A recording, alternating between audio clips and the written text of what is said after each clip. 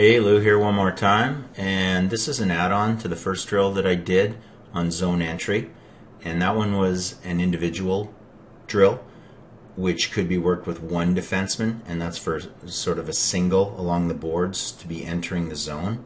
On this one, we're going to add a centerman that is going to shadow even with the player on the boards and or even a little bit below, and so that gives the defenseman some options, and it also gives the winger on the board some options.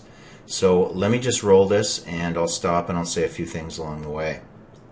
So the pass starts from the blue line, and we have two players. The player that passes the puck immediately goes to the boards, and we want him well on this side of center.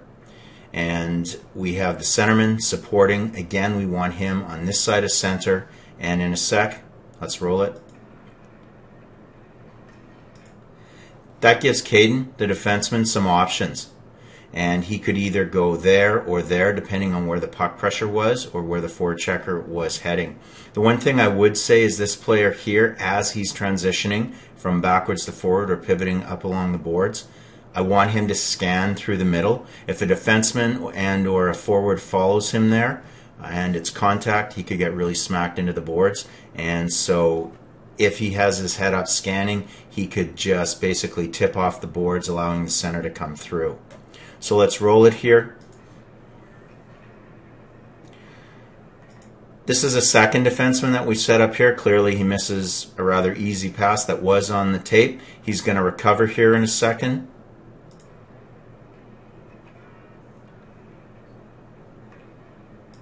And one of the things I'm fond of saying, ask the players, is you can't make chicken salad out of chicken crap. Bad passes equal more bad passes. He's probably feeling pressurized, and so again he jams it into the skates. And then he's going to turn and make a really poor backhand that actually goes to target. Let's have a look at the next group. Jordan's going to make a great pass on the tape. She's going to scan. Nope. Stays there. Again, the pass.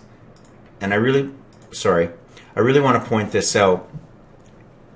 The defenseman puts the puck where the player's stick is. So if Jordan's stick was facing back into the zone, that's where she wants the puck. If her stick is facing forwards, heading towards the other end, that's where she wants the puck. And that tells the defenseman in a fairly quick, pressurized situation where to put the puck. On the tape. Now, at this point, if we had the defenseman coming up, she could tip off the boards. She could throw it immediately across to Nathan in the middle. And at this point, when she gains the blue, again, if the defenseman is high, she's got some options. She can throw it in the middle. She could throw it down the corner.